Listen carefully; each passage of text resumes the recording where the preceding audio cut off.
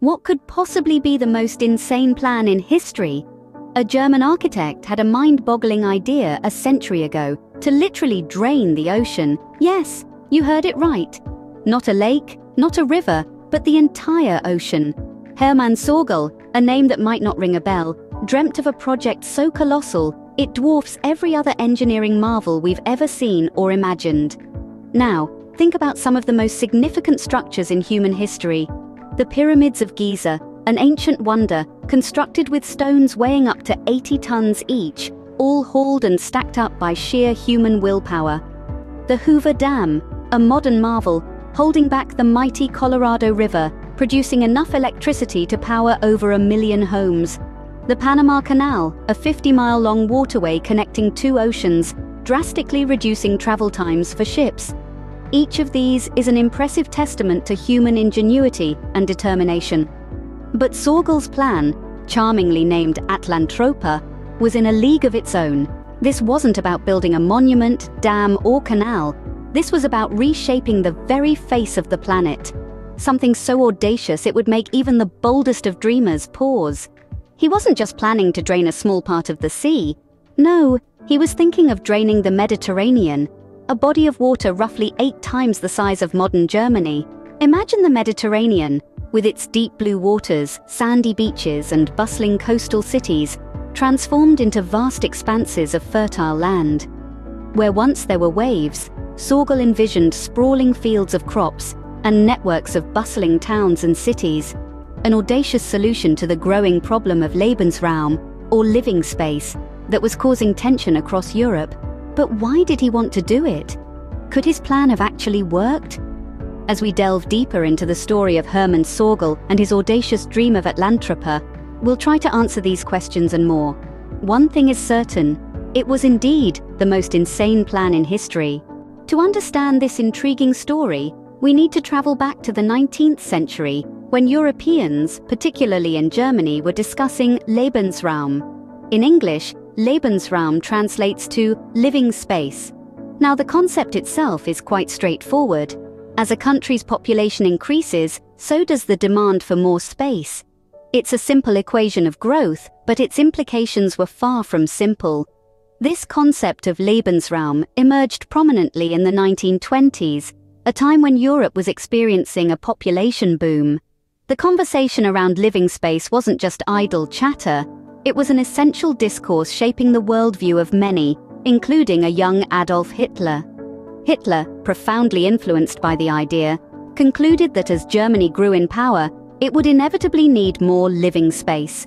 This belief wasn't unique to Hitler or Germany. It was a shared sentiment across Europe, where populations were skyrocketing and space was becoming a premium commodity. The image was akin to swelling balloons in a cramped room, each country bloating with people, bumping against each other, threatening to burst. The pressure was palpable, and many believed it was only a matter of time before the balloons began to pop, before war broke out over new living space. But it wasn't just about physical space. The increasing populations brought with them expanding energy demands. More people meant more energy requirements, thus making raw materials like coal and oil more essential than ever. All these factors combined created a ticking time bomb. The growing countries needed land and resources, and it seemed their only option was to seize those necessities from each other. The stage was set for conflict. The need for Lebensraum was pushing these nations towards the brink of war. The concept of Lebensraum was more than an idea. It was a force driving the narrative of European history, shaping the ideologies of leaders and pushing nations towards conflict. It seemed like a war over new living space was inevitable in Europe. However, in the 1920s, a German named Hermann Sorgel began to study this problem from a fresh perspective. He concocted one of the most astonishing plans in history, known as Atlantropa. Atlantropa, a portmanteau of Atlantic and Europa, was an audacious proposal that was nothing short of revolutionary. Sorgel's plan was to solve the Lebensraum, or living space problem, by quite literally draining the Mediterranean. Yes, you heard that right, draining an entire sea, not a part of it but the entire body of water. The Mediterranean Sea is approximately 8 times larger than Germany. Sorgel saw this vast expanse not as a natural wonder, but as unused space that could be transformed. His plan was to empty this massive body of water to free up new land for European settlement. This way, he believed, he could prevent the imminent war over living space. But how would this work? Sorgel proposed constructing gigantic hydroelectric dams across the Strait of Gibraltar, the Dardanelles, and between Sicily and Tunisia. These dams would harness the power of the falling water to generate electricity, while simultaneously lowering the sea level and revealing new land. Imagine the result: vast swathes of land reclaimed from the depths and transformed into fertile plains. A beautiful network of towns and cities where people could live in peace without worrying about running out of space. With the Mediterranean out of the way, it would be easier to travel from Europe to Africa, opening up yet more living space. Sorgel's vision was not merely about creating more room, it was about creating a utopian world where the problem of Lebensraum would be a thing of the past, a world where war over living space would be an outdated concept. Sorgel envisioned a peaceful and spacious future, but how feasible was his plan? Interestingly, Sorgel's vision was inspired by a real geological event.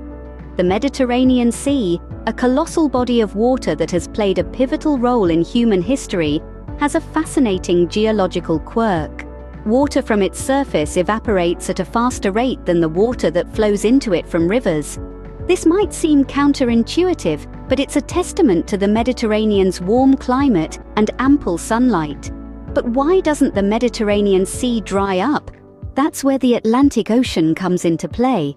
The Atlantic, through the Strait of Gibraltar, continually replenishes the Mediterranean, maintaining its water level. This dynamic equilibrium between the forces of evaporation and influx of water creates a unique balance. Now, let's journey back in time, about 5 million years ago, to a period known as the Messinian Salinity Crisis. During this era, tectonic forces caused the Strait of Gibraltar to close off, effectively cutting off the Atlantic's replenishing flow. The Mediterranean, isolated and left to the mercy of the sun's relentless evaporation, began to shrink. The sea's level dropped dramatically, revealing vast expanses of land. This wasn't just a puddle drying in the sun, it was an entire sea, one of the largest on our planet, gradually giving way to sprawling landscapes. This geological event was so significant that it left a profound mark in the Earth's geological record. This ancient event was what sparked Sorgel's imagination. The architect saw the potential of recreating this phenomenon, but this time, under controlled conditions. He envisioned harnessing the same forces that led to the drying up of the Mediterranean millions of years ago. But instead of leaving it to chance, he planned to do it deliberately, systematically, and most importantly, peacefully. Sorgel wasn't just dreaming of a new world, he was looking at a chapter from Earth's history and asking, what if we could do that again? But this time, it would be a conscious act of creation, a testament to human ingenuity and the power of vision. With this geological event as his inspiration, Sorgel wanted to recreate it on a grand scale.